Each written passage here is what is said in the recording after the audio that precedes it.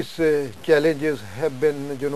as the national programs have become stronger, IRRI has started putting emphasis on certain areas where the national program, where IRRI had a comparative advantage, like going into molecular biology, biotechnology, and we stopped naming the varieties because the national programs have become very strong. So we supply them the germplasm, but the challenge will continue to be for IRRI to find new things, which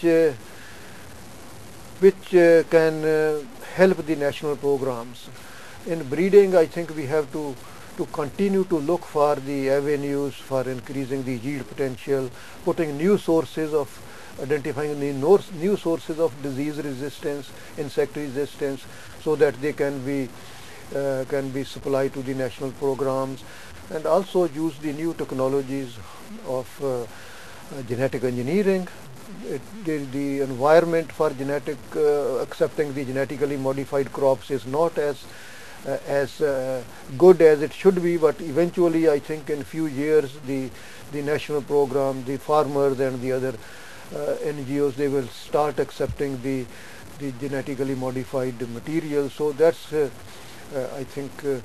where there is a challenge to incorporate those kind of techniques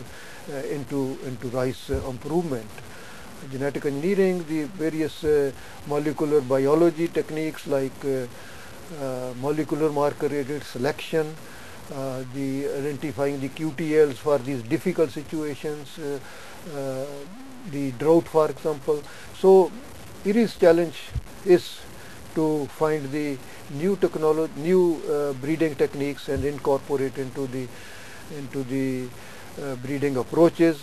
with the focus on increasing the yield potential and developing varieties with novel traits, and work with the national programs.